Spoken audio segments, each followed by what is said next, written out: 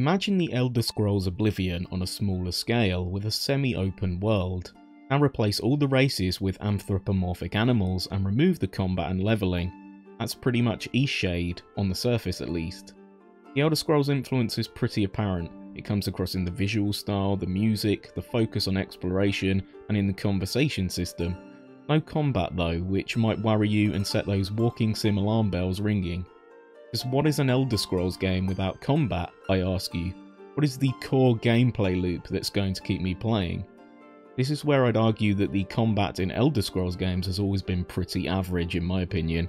It's a means to an end, inserted simply because RPGs are meant to have combat. The draw for me in Bethesda's games has always been the exploration, that urge to ignore the main quest and wander off into the wilderness to find my own adventure.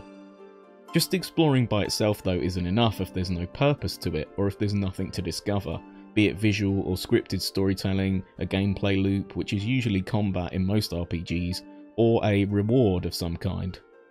But what is the purpose of exploring in Eastshade, you might ask? Well, predominantly, and rather nicely, it's tied to the rather simple plot. You play as a painter who is travelling to Eastshade to capture some of your mother's favourite locations onto canvas. This was her dying wish, and I think it ties into the dev's previous game that was a more straightforward walking sim.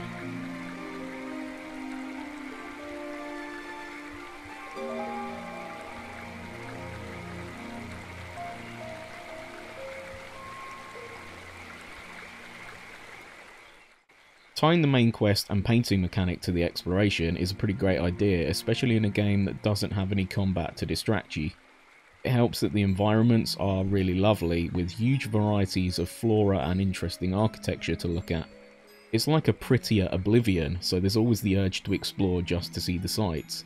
With the relaxing music and sounds of nature in the air, just walking through the landscape soaking up the sights can be an experience in and of itself, even more so than in Oblivion I'd say. Partly because you're not constantly interrupted by bandits or wolves. For someone with an interest in virtual photography, like me, this is a very appealing title as there are a great many opportunities to take fantastic screenshots, helped along by the limited HUD.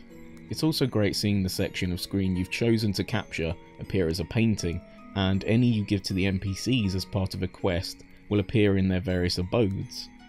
Now this might still sound boring to you, but luckily you aren't just walking through a forest painting one scene after the next.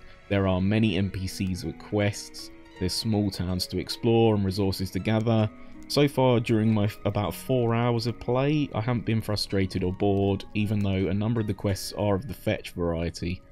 Resources are easy to gather, instructions for locations to paint are well explained, and you'll often run into another quest goal on the way.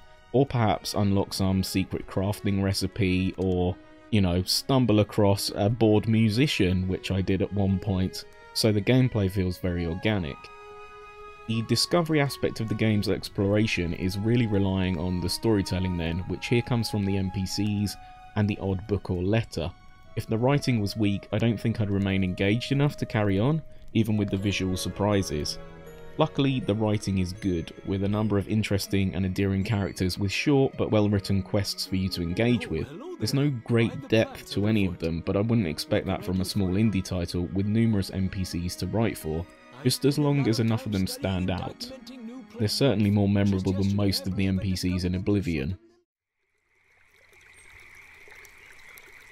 I understand. Quite reasonable. Let us begin learning about one another. Is your favourite colour orange or yellow? I see. Now, if you had to choose between eating slugs or cakes, which would you eat? No? Why would you ask that? This next one will be tricky. If you saw a frog stranded all alone on a lily pad, what would you do?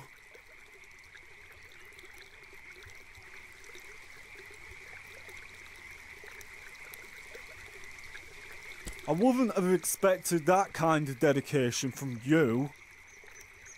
I feel as if I have come to know you very well. Would you agree that we can be friends now? The voice acting is a mixed bag though. While it's mostly okay and occasionally even professional sounding, there are some NPCs that appear to have been voiced by an intern, or maybe someone who wandered in off the street and recorded their audio with their own microphone. There are also several NPCs with strong American accents, either New York or Boston I'd guess, and these always seem out of place to me in fantasy games, especially when mixed with typical British or European accents.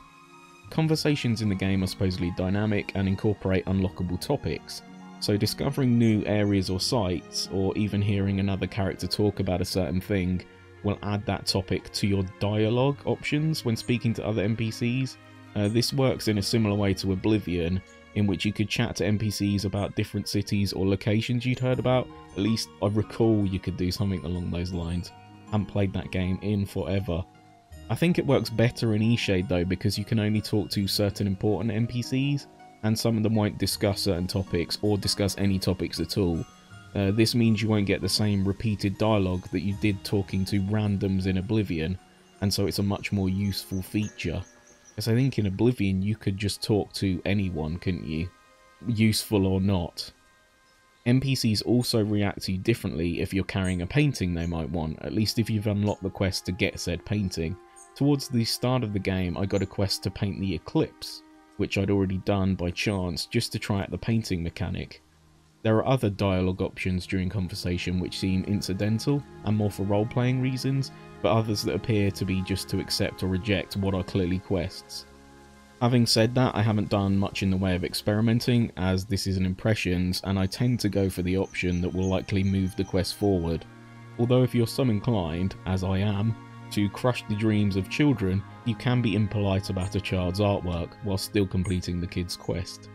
I briefly messed about in the starting area again to see if I could change anything, and on my second attempt I managed to persuade a little boy who thought he could fly onto the roof.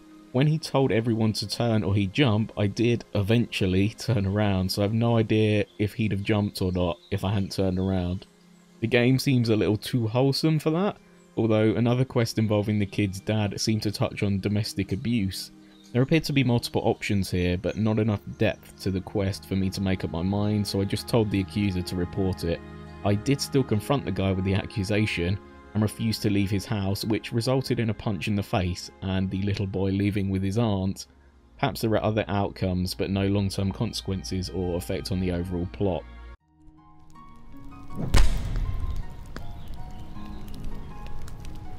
Easy does it. Do you know your name? Okay, just have to check. Standard protocol when someone gets hit in the head like that. And do you remember what happened? Now, despite my general positivity, there are some issues I have besides the patchy voice acting. The game's performance is pretty lousy, despite numerous patches to address that. I get a fair bit of slowdown on my potato, but have seen similar reports from others with more impressive rigs.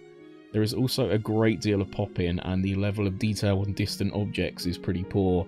The scenery from a distance is very blurry, but again, that could be a stylistic choice I guess, because sometimes it looks quite painterly.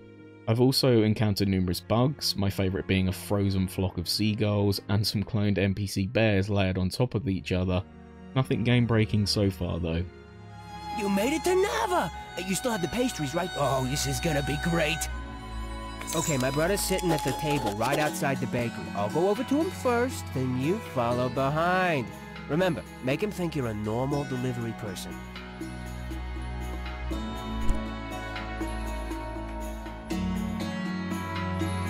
Oh, hello there, delivery person. I'm not expecting any packages.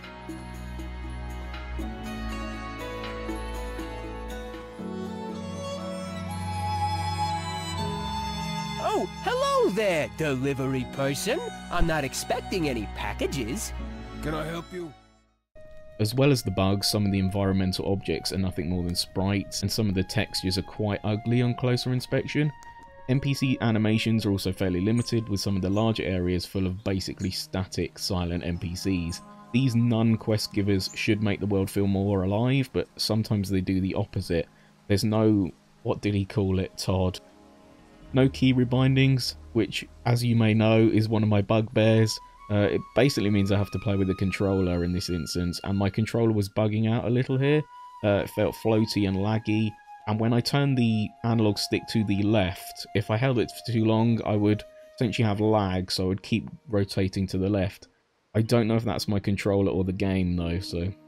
I also felt that they could have done more with the painting mechanic in terms of player involvement. As I said, it is nice to be able to focus on a specific area of the screen and then see it recreated essentially, but all you're doing is choosing the location and borders and then pressing A. You're not actually painting anything. A place to show off your paintings and perhaps share with other players could be nice too, maybe even a custom achievement if such things were possible. There's about 10 hours of content here, which is more than enough for me to recommend this to people interested in an artistic, explorative experience like this. It really is lovely at times, and I hope it serves well enough for them to think about a sequel where they could expand on the painting mechanic and make the crafting more useful. I think the developers have managed to show that you don't necessarily need combat in an exploration game to make it engaging. And with that, I'll see you next time. Hello. I'm not really in the mood to talk with anyone. I lost something really important. It was like the key to everything.